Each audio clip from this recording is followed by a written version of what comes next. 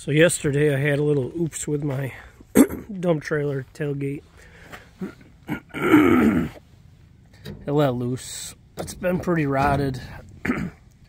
My old trailer's rotted, but I paid $500 for it 5 or 6 years ago now.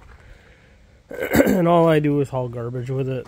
So I've definitely got my money's worth. So today I'm going to come in here and I'm going to notch this out and replace this bottom beam. This is still pretty good solid metal. Just the bottom. Actually, it's just that corner really. This side's still in pretty good shape. So I'll take the angle grinder and cut off wheel and cut through here and leave down here, and I'm going to leave that so I can cap off the new piece. I'll do the same thing on the other side.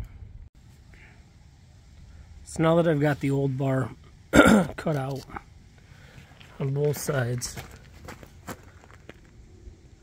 going to draw a measurement and cut out a new piece. Guys, if you watch any of my other videos, I once in a while talk about Harbor Freight tools. Some of their tools aren't really all that bad, and this is one of them. It's their bandsaw. It's a drop-down model. You literally just turn it on, set it down, and when it finishes cutting, it shuts itself off. And there we go.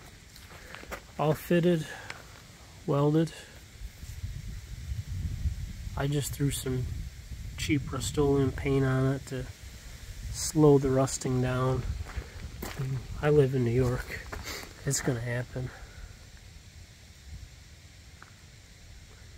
If I would have wire wheeled those welds, they would actually look a lot better. Once I put paint on it, it kind of looks like crap, but I don't care.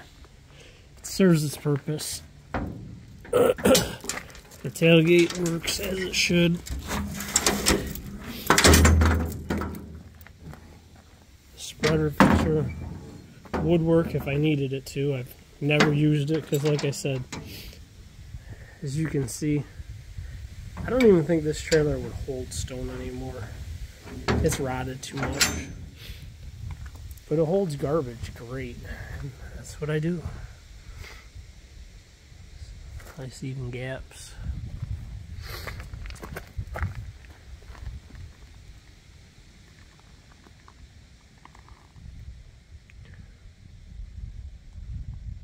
Almost new.